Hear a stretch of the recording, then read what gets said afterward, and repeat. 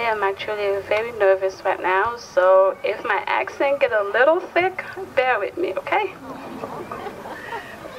My name is Calmite Prime. I grew up in the church and have been there all my life. Though I am thankful to my grandma and my parents for bringing me up in the church, but I come to understand that being in there did not make me a Christian, but a self-righteous hypocrite. I confessed to be a Christian, but had no fear of the Creator, the fear of the one who can kill the body and the soul in hell. I was very involved in my previous church, but everything I did was for my own glory, and not even aware that God will not share His glory with anyone. See, I lived for the praise of men. I did countless wicked things behind closed doors, and the things I didn't do, it wasn't because that God said no. It was just because I was worrying about what other people would think of me.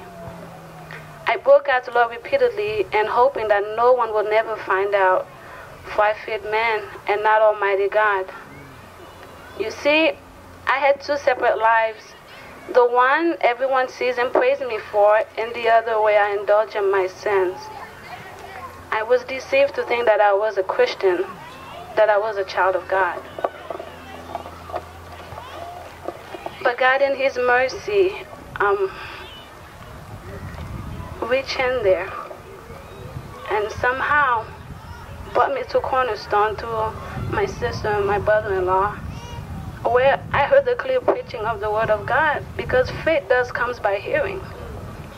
And then if you're not hearing the right word, then you have a false faith. See, that caused me, after hearing the true Word of God, that caused me to question my salvation. I soon came to realize that I was lost and I was in need of a Savior. God made me understand my need for the righteousness of Christ, because mine wasn't taking me anywhere but straight to hell. Today, I am thankful to God for bringing life into a dead corpse like me. Through the sacrifice of Christ on the cross, He made me His own. He opened up my eyes and caused me to see my need for Him. I thank Him for the cross, for the blood of Christ. I thank Christ for His perfect obedience to the Father, for taking the wrath that was due to me. I thank Him for leaving His throne and coming to die for a wicked sinner like me.